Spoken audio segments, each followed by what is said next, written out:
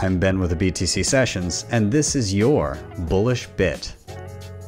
Yeah, so I am bullish. Why am I bullish this week? To be honest, I'm bullish this week because of my Bitcoin node. Just the node, right? I mean, take a look at this, right? Look at what we have battling the central bankers. Mm-hmm. You know, it is truly the David and Goliath story. You know, like it's so fascinating, and you know, it really is. It's the straw that breaks the camel's back.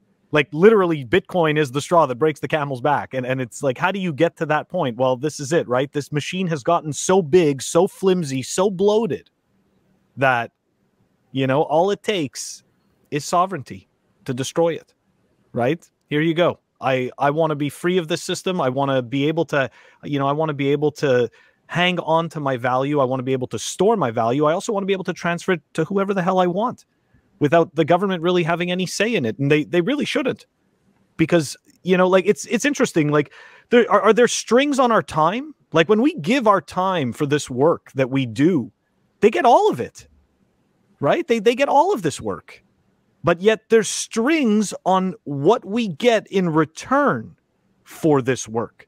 There's strings and stipulations and walls and red tape, and it's like, why would we agree to this? You know? So yeah, that's what makes me bullish this week is my Bitcoin node.